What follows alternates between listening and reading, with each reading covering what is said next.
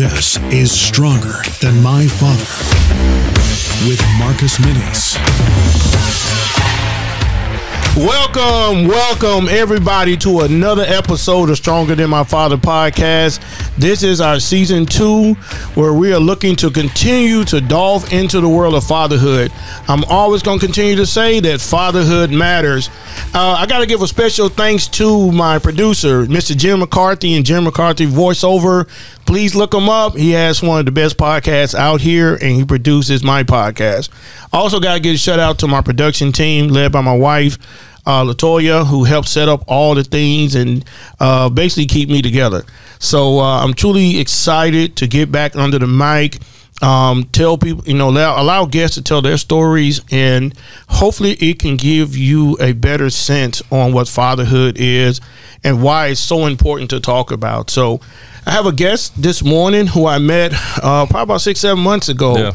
Yeah. We had lunch. His story was amazing.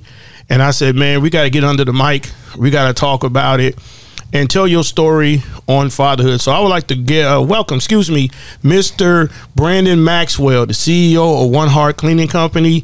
Welcome to the show, man. Applause and snaps, crackles and pops. Well, man, I'm ready to go.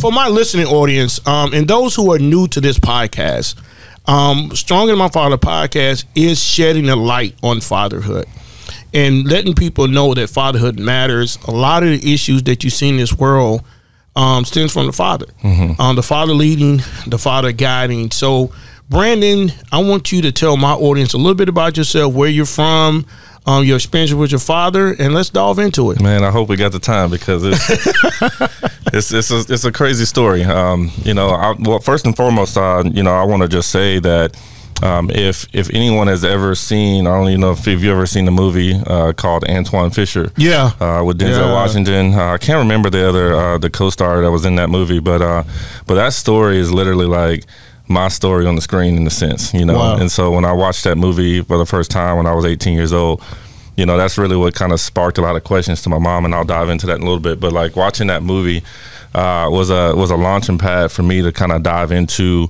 finding my father, looking for my father, understanding like who in the world my father really is. So I grew up in Texas, actually, a small little town called Wichita Falls. So I was born there, and then my name actually, when I was born, as far as what I wrote on every single school paper, all the way up until the 10th grade, my name was Brandon Brantley, and that was the last name of my father, the guy that at least growing up was, and we moved around a lot because he was in the military, and so we was moving around all over the place from Texas to Georgia, and we went overseas for a couple of years to Germany, but once we got to Georgia back in 1989. Things kind of got rocky, as a family. Things was pretty crazy. From drugs being in the family, from violence being in the family, and so it was pretty scary. And one day, my mom decided that we were gonna run, like we were gonna pack up, we were gonna leave, and we were gonna go. So we ran a lot. I would say from 1990 probably till about 95, 96. We were all over the place, and I got tired of telling people, why we were really running. I got tired of talking about, the violence. It was embarrassing, when you're a kid, and you're going through stuff like that. It's kind of embarrassing to talk to other kids because you know how kids are, man. Kids make fun of stuff, and back in the day, man, you couldn't even wear short pants back in the day because I remember that. Yeah, people call you, they were, oh, you flooding, I was like, what the heck is flooding? Anyway, and so it's just like all of the stuff that people would say. So you kind of embarrassed as a kid to talk about stuff at school. Mm-hmm. But so I just channeled the fact that we were in the military. So I just used that to my story, all the way up until 10th grade. I was just always talking about, oh yeah, we're just in the military. But I didn't want to talk about, the fact that we were in women's shelters, and the fact that we were, going back and forth to my grandmother's house, going back and forth, to my grandfather's, we were all over the place, but we was running because we was running from, my dad. Yeah, because of the violence and everything that was going on in the home, man. The amount of stuff that I could tell you, the stuff that I've seen, there's really no place ever for a man to put his hands on a woman, you know, I agree with that. and the stuff that I've seen is stuff that I went through. I mean, even crossing over to us as children. Yeah. You know, and I kind of felt like, you know, even at that point in time, like, why in the world I got it the worst? I wasn't even the oldest. I'm like, why did my older brother get it the worst? You know, I seemed like I got it, you know, quite a bit. But we ended up connecting back with him in the late 90s. He had completely changed his life. We didn't hear from him for a couple of years, probably from like 94, 95, and then probably about 97, 98 was when we heard from him again, and him and my mom kind of got in contact.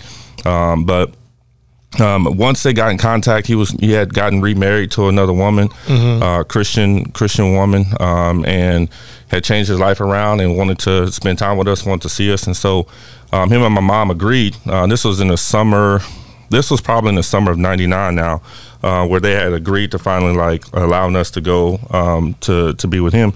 And he was in Nashville at the time. And so at that point in time, we were actually in Wichita, Kansas. And so again, you know, even though I grew up in Wichita Falls, Texas, at this moment we were in Wichita, Kansas. And, you know, I never had a problem spelling Wichita just because I was always in Wichita, you know, somewhere. And but we ended up getting in contact with him. Him and my mom agreed that we would go spend the summer with him in '99. You know, they were going to, you know, sign pieces of paper, whatever they got to do to make sure everything was like legit and everything. But my mom was still at the point, was in that world, you know, living in the world of drugs and different things. And I don't know whether he knew that or whether he remembered the fact that that's some of the stuff that she was doing. But my mom, she was never, for her birthday, man, she was never around for her birthday. You know, she would always go celebrate with her sisters, and I don't mean blood sisters. You know how in the black community, like we have sisters and brothers of many kind. But so she would always just go with her sisters, her best friends, and she would be gone like for the whole weekend. You know, but my mom was the mom who didn't just have a birthday weekend. She would celebrate the whole month, bro. Like it was the whole month. Yeah, and celebration. Let me ask you this. The story is very interesting. I think as a child, how did it help your development going into manhood? Most kids, and I have an undergrad in psychology, kids young start using their brain to start soaking up stuff. Right. You can remember things. Yeah. How did that shape you growing up? Did that make you more angry with your dad when you was on the run? When you seeing abuse in the house? Because most men who sees abuse repeats the same cycle because they feel like that's how I'm supposed to be. Yeah. I'm supposed to hit a woman. I was blessed to be in a house where I didn't see that. So how did that shape you as a man growing up, going into your teens? How did that shape you growing up? Well, I will say that, like, for most young men, as a boy, the thing that we always connect to, I don't care whether you're young, whether you're older, people always call mama. Like, mama. Yes, I had another podcast. There's something different about, like, from a boy, you know, to his mom. You know, as we've seen so many different things in this world, like even to, you know, with George Floyd and, you know, seeing a lot of these, even just, you know, recent, just the events that happened in Memphis, you know, where like these men are calling out to their mama, you know, when they're in distress, you know, and so there's something that's a connection from a boy to a mom. And the incident that for me, that I can speak about is, you know, when we had house parties, my mom, you know, we would go to these house parties and stuff like that. And, you know, and this is going to tie into the question that you're asking. But, you know, we were always like, it would be an adult house party, but, you know, all the parents would bring their kids for some reason because they didn't have babysitters and they wouldn't find one or whatever. So it's like, we're all at this adult house party, even though we weren't supposed to be. So they would put us all in one room. You know, so it'd be like 14 kids in one little room. You know, we're all hot and sweaty and just ain't got nothing to do but play cards or whatever case may be. So I had to use the restroom, and we were told that we had to knock on the door before we can like leave the room to even come out to get water or anything, man. And so I'm knocking. No one's coming to the door. I'm like, you know, the music's loud or whatever. Like no one's coming to the door. So I was like, man, forget this. I just got to go to the bathroom. And I'm not to use the bathroom myself. I'm going to the bathroom. So I walked out, you know, picked my head out, looking around, you know, make sure nobody see me, whatever. And I just bolted, you know, to the bathroom. And when I got to the bathroom door, the room that was on my left, the bathroom was straight ahead. The room that was on my left, the door was cracked.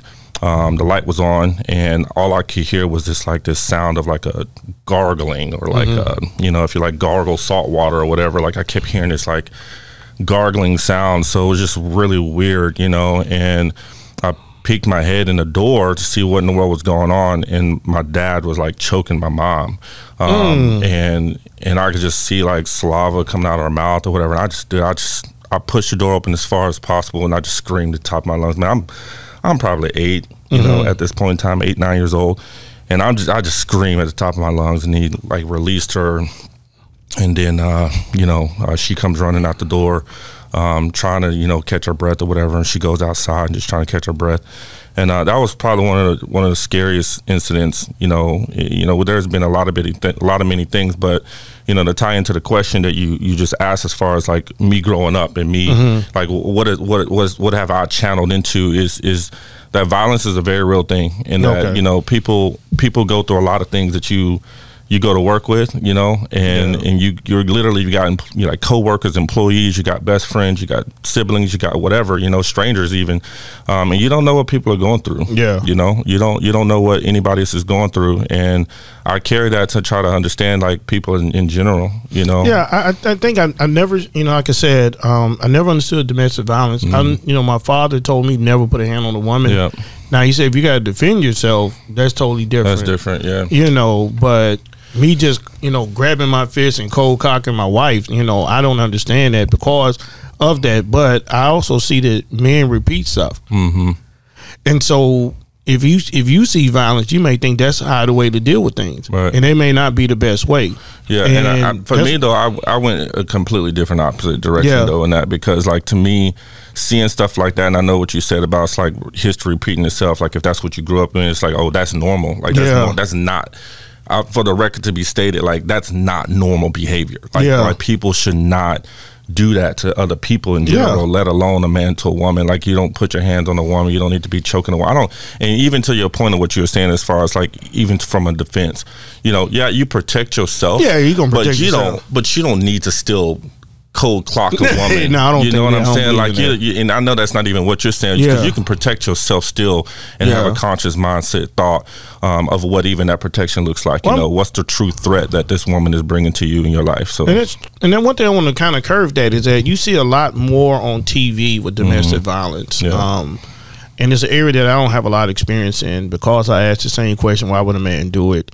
I don't know what so many men go through. Did they see that growing up? To say that you want to be dominant. I don't know if it's a man who has low self-esteem, so I'm gonna hit you. Right. I just don't understand that, and I think I applaud you for saying I want to go a different direction, because most men go in the same direction. They feel like I'm hurt, and this is what happened to my mom, and I wouldn't even know what to think if my dad was. I go in the room and see my dad choking on my mom. I probably would fight. And I'm surprised you didn't do that. Well, I think it depends on how old you are too. When you are a boy, you think like a boy.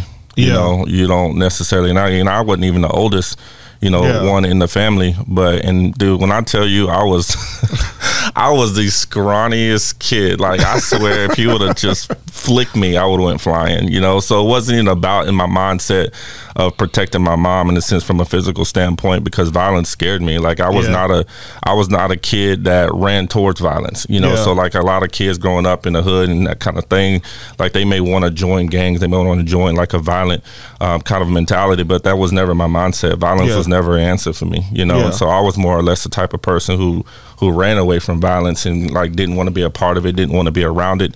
And so in that scene, with my mom, the only thing I could do was scream. I screamed at the top of my lungs, which then jarred him to release my mom, and she went out the door. And that was really probably one of the last times that we saw him, for quite some time, until Wichita, and again, years had passed in between this incident, and then they reconnected again. He had a completely different life, at least with what we knew, and so he ended up showing up way sooner than he was supposed to. When you marry, you end up learning people and their patterns and their behaviors, and a lot of times people don't change. They stick in the same patterns and same behaviors, and So he remembered that, and he ended up showing up like the weekend before he was supposed to. And I'm the one that opened up the door. We ain't seen him in a long time, so I was excited. I was excited to see him. So I opened up the door, and I was like, "Hey, Dad." And first thing he said to me was, "Where are my kids?" First thing. I'm confused as all get out, because I'm like, how you doing, son? Nothing. It was, where are my kids? And I was just like, but you were his kid, at that right? point in time, that's what I thought. Oh man, I'm literally in the mindset that this is we share the same last name. I'm like, we were in the same household. You beat me too. There's like a bond. People call it a trauma bond. Like when you go through stuff like that, you literally bond through trauma. And so sometimes and that's why even when a woman or anybody that's going through a domestic violence situation, people ask why do you stay? Why don't you get out? And a lot of times, whether it's fear keeps people locked in. But then sometimes even I've asked this to my mom. And the crazy thing about it is that some people mentality they think is love.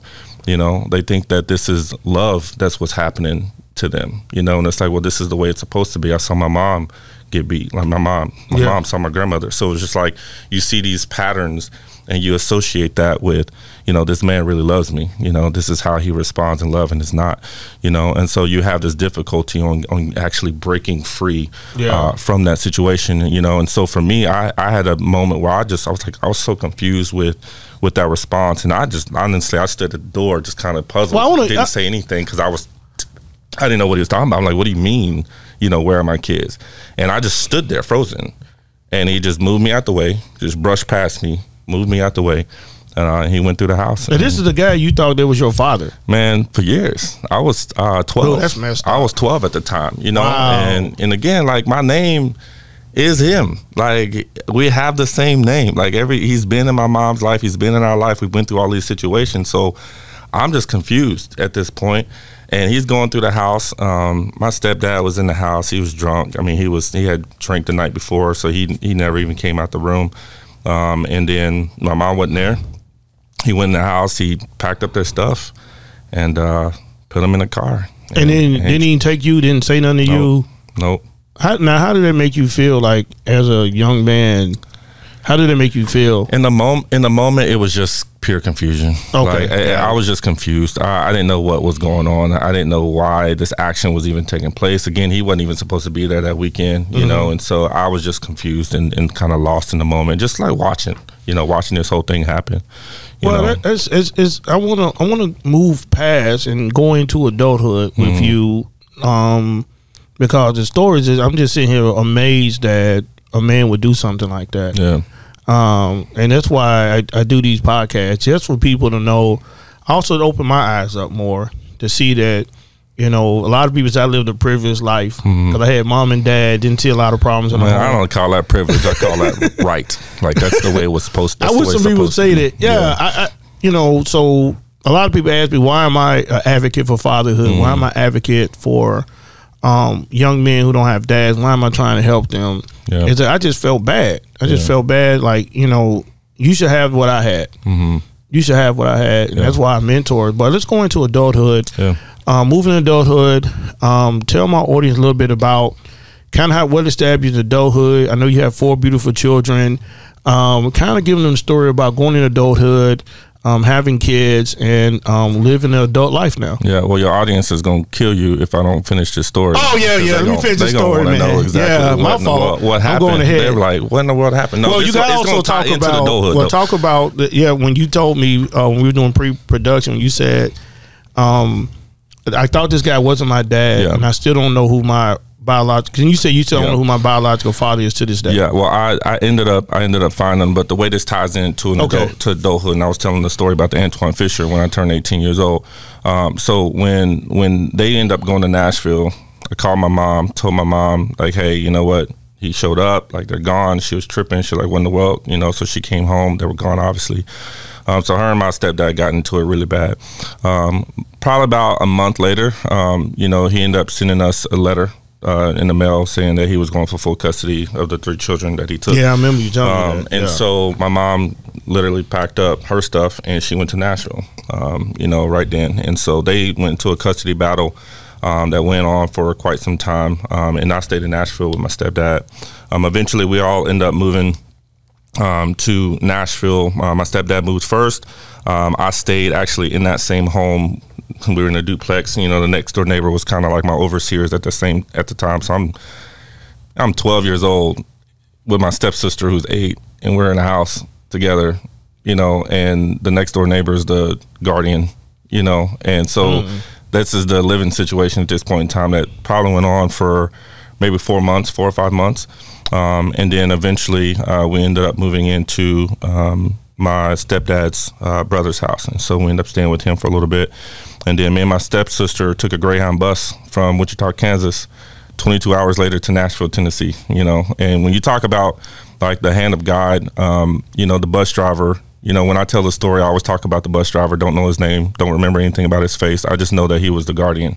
And he made sure every stop that we stopped at, when we supposed to stay on the bus, he told us to stay on the bus. When we were going to certain cities like Kansas or like St. Louis or wherever, he would always tell us like, hey, stay on the bus. Y'all don't get off. You know, I'll let you know when you need to get off. And so he watched over us the entire 22 hours to Nashville. And so we get to Nashville. They're still going through their court battle. My mom eventually wins them and gets the kids back.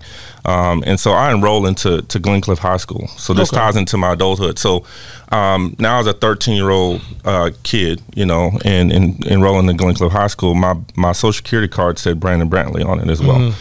My birth certificate for the first time is when I see my birth certificate when I was enrolling in the high school, and my birth certificate said Brandon Maxwell on it. And so the counselor, where the person was enrolling us, said, well, you got to pick a name, like which one you can't, you know, you got one that says Brandon Brantley, another one says Brandon Maxwell. You got to pick whichever one. So at this point, I'm like, well, you didn't choose me. Why am I going to choose your last name? You know, to my dad, I'm like, you didn't choose me. You left me there. So I'm going to remove this last name that I've had up until this point for at least 10 years of my schooling life. And so I ended up choosing Brandon Maxwell, and that's the reason why my name change at that point in time was to Brandon Maxwell. I was going to ask you that. That's why I changed. Okay. Yep. And so it wasn't even until 2 years later after that. So now I'm a senior in high school, and I go see this movie called Antoine Fisher. And I'm a wreck in this movie. I'm bawling. I'm crying. I couldn't even you know, I'm sitting here with my friends at the time, and they're like, what's wrong with him? You know, and I'm like going through this movie. Like I'm emotional through this, and my friends are just like, oh, it's a good movie. And I'm like, no, it's my life. Like my life is on that screen right there, you know, and just this man trying to find his family, not knowing his family. So that's what sparked the conversation for me to go talk to my mom. I'm like, Mom, why was my last name different on my birth certificate than my social security? Why did he? Because I still ain't talk to him at this point, because I didn't like him. I was mad at him, you know, for not taking me and everything that we your biological father. No, the father that I thought was my father, like this guy that was the Brantley last name. Yeah. That's why I was like, you know, what in the world is, you know, why didn't you take me? So I was upset with him for a long time, you know, and so I never talked to him for quite a while. Even after that, even us moving to Nashville, didn't really talk to him at all. And then I went to my mom and I asked my mom about it. I'm like, why? What is going on here? And then that's when she told me like that he wasn't my biological father, and that my biological father left, you know, when she was pregnant. He just walked out. You know, she found out that that he had a family already, and he was in the military too, and that he had just walked out. He wasn't gonna take it. So that was the story, bro, from me. For 2 years. Now I'm going to college, you know. I end up enrolling Lipscomb University. I'm saying, you know what, you know, I'm gonna make something in my life. I'm gonna do something, you know, different than what I've seen in my path. And I felt like God was calling me to that university. I ended up going there. So on my sophomore year of college, I had this inkling of like, well, this guy who just completely just didn't care, was completely like, just, you know what, I'm not going to deal with it mentality. I'm like, you know, I want to find him. You know, I got questions, you know, for him. I want to know. So I went back to my mom about it. And then this is when things changed for me. I went back to my mom about it, and I was just asking her about him. And she's like, why are you so interested? You know, knowing, you know, I was like, I got all these questions. Like, I don't know how somebody can choose that. You know, I'm like, how do you just choose to have children in this world to say, forget you. Like, I don't want no part of this. Like, you know, there's something so powerful about being a parent and about having children in this world. And I just see it differently than what I was attributed to and what I was raised into. Like, I'm like, so I had all these questions. So then she ended up telling me the deeper truth to this matter. Okay. And the deeper truth to this whole situation was that he didn't just walk out. He did have a family. He did have another family. He had a wife, and he had another child already. My mom at the time was 18 years old. She had already had a son. At 17, you know, growing up in a Christian household, you should know this, is that's a children out of wedlock type of thing, man. And that's a whole different ballgame. In the community that we was in, you know, in them black churches that we was going to back in the day, man, like you Satan yourself, you know, like you are outcasted, you know. And so like I know she had a hard time in that setting, and so what she did was she told my biological father that she was just going to abort me. She couldn't have another child, you know, outside of wedlock and deal with the stuff that she dealt with at home. So she was just going to abort me. Now, obviously, she was angry. She was upset finding out that he had another family and all that stuff, but she was going to choose to abort me. Obviously, she didn't. I'm talking. You see me, you know, so thankfully she didn't make that choice. But I know that a lot of women and girls deal with that. You know, and some of them choose to take that option, but she didn't. And I'm grateful that she didn't, because I wouldn't be here.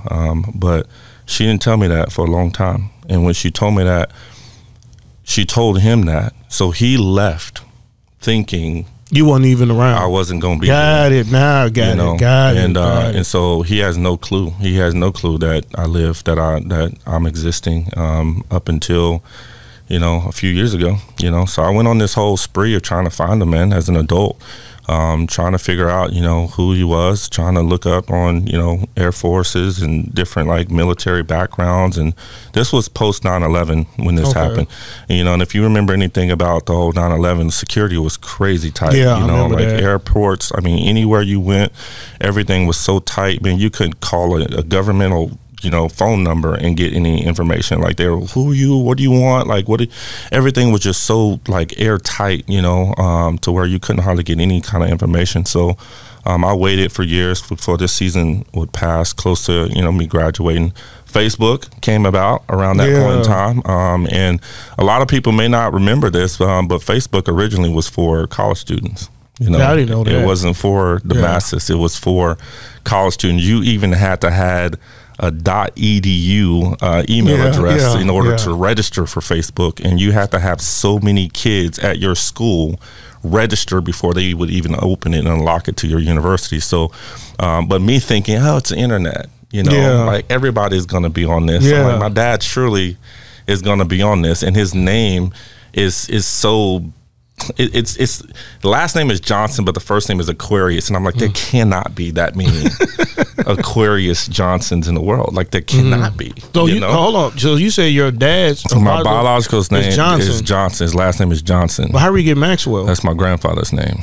Yeah, so my mom, again, your grandfather's first name. My grandfather's last name. Last name, which is my grandmother's also last name. So Maxwell is my grandparents' name. Oh, That's so you never took your dad's last name. Well, remember, she was going to abort me. Yeah, you know, so there was no tie to Johnson at all. Because at that point in time, she was going to abort me, and so he wasn't in the picture at all at the point. Okay, you know, and so when she had me, she put my last name as Maxwell, which was her maiden name, obviously. I got it now. You know, and so the Maxwell name was what was carried for me, and I'm going through Facebook, you know, maybe, just maybe, you know, I'm Googling names. I'm like, just maybe I can find them.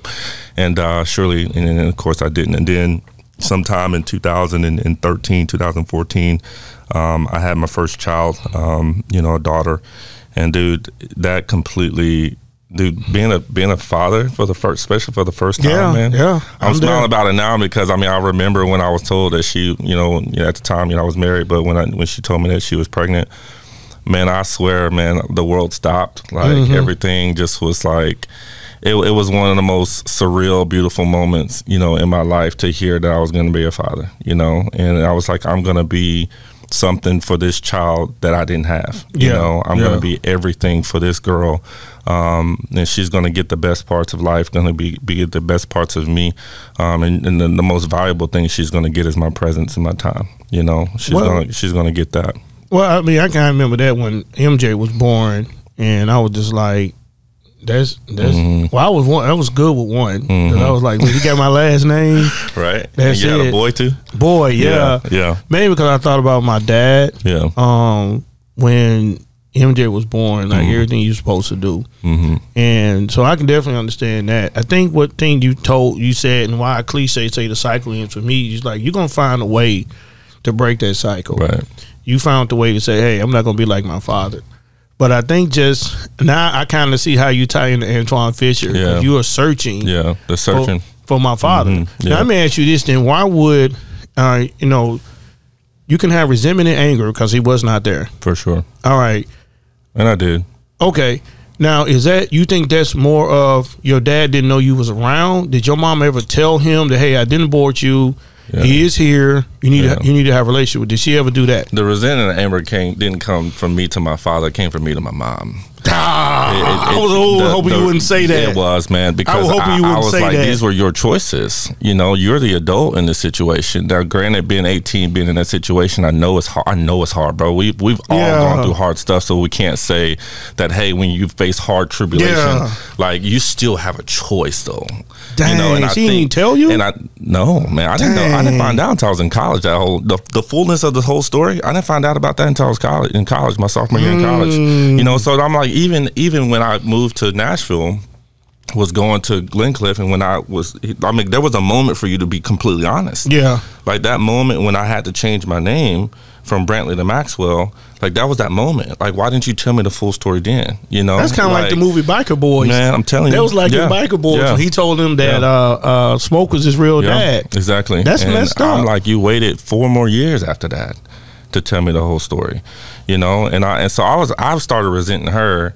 You know, because I'm like, these were your choices, these were your decisions. Like, why didn't you just fully tell me the truth? And so I felt like my biological dad was more like the person that was on the outs. Like, he has no clue of anything. Yeah. He doesn't know me. He doesn't know she even had me. You know, she said that he even said that I would be there. Like, he gave her the option. Like, she told me he would be there. So I was. Like, I had a lot. Me and my mom, and then on top of that, man, me and my mom, you know, we just did not have the best like together relationship, you know, and so I became, as a child, the reason why I started to resent her a little bit even more was because, like, I'm a kid and I'm trying to protect you, you know, and I'm like, I should never have to. You shouldn't, as a kid, protect your parents. You know, from violence, from drugs, from drinking, from all that. You need to be a kid, bro. Like, you just need to be a kid. And that's the thing that I give to my kids, you know, and even though me and their mom's not together anymore, I even told her the same thing. I was like, you know what, the best thing that we can do is co-parent to them together, but they got to remain kids. Like, they need to be kids. I mean, you're still a kid at 18, 19. You know, you don't even really know. A lot of people don't say that, but that's true. But it's the fact, you know what I'm saying? And so it's like, they're still kids. Let's just let them be kids, you know? And so I was like, I wish I could have just been a kid. Like, so because I had to grow up so fast, and because, like, when you asked me the question about, like, the whole, like, do you repeat a cycle? Yeah.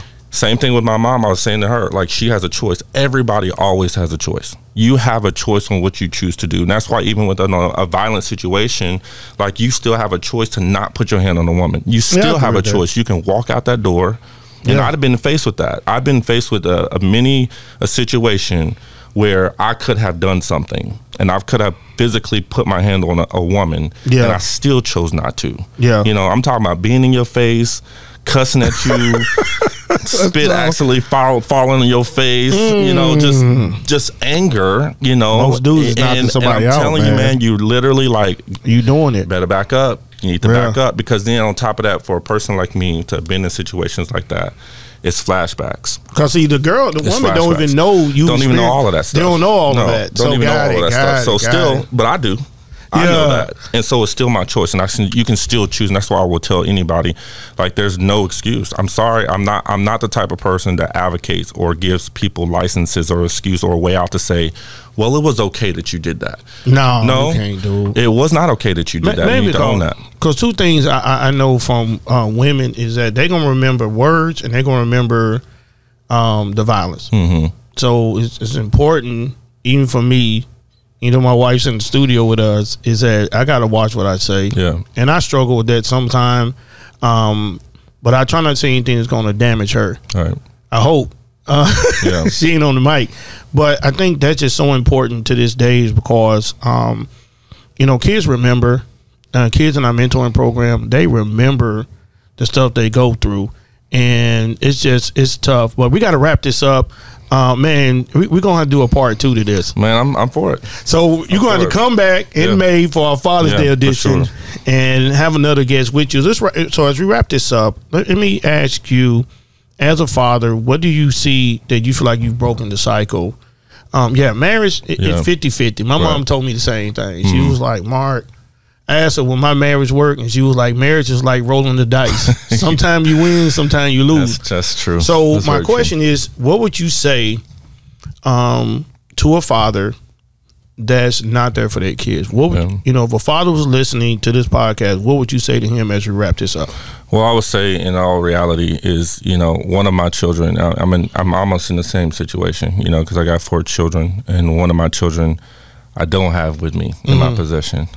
You know, in all reality, if anything that is gonna make me cry today is that, you know, is because, you know, I care so much about fatherhood and being a parent and being to all my children, and because of the distance and him being in a completely different state, that's tough. It's hard. Tough. You know, it's very tough. You know, and so I would honestly say that presence matters.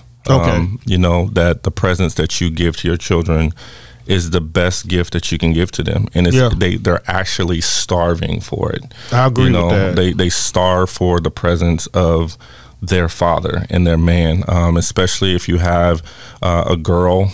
It's very different from a girl to a boy, but I will say under the umbrella of children, period, that children need their fathers, you know, and they need you, father, that is out there, that is not spending that time and giving that time to your children. They absolutely need you, and you will either damage them, and they will get it from someone else, you know, or you have the opportunity to step up and be exactly what they need you to be. Well, like Denzel said in the movie Fences, step up and be a man. And for you to say that, you know, it's still me not to have my kids around me, especially just in having one, I admire you for trying your best to continue to break the cycle. And I admire you, your story, everything you went through, because most people who went through a story like yours going to become a statistic. Yeah, for sure. They're going to be on the news, either violence, gang violence, and I applaud you for being a dad. So thank you so much for coming, blessing the mic, man, and really telling your story. So I got to bring you back. Yeah, man, I'm for it. Because your story was just amazing. How you brought in the Antoine Fisher piece, man. That was cool. And for a kid who longed to be with his dad, that's just so important. So thank you so much for stopping by. Yeah, man, absolutely. We gotta do a part 2 because I will, man. I promise you. There's more to that even story about me actually finding them. Look for Brandon Maxwell part 2 in May, man, for our Father's Day edition. So thank you so much for listening. Thanks, guys. To another episode of Stronger My Father podcast. You can listen to this episode and other episodes by visiting our website at strongerthanmyfather.org. If you like what you've heard, please click the subscribe button and follow us on all your major social media platforms. As again, thank you so much, Jim McCarthy, my producer, and our production team for making this podcast great. God bless you, and see you on another episode of Stronger My Father podcast.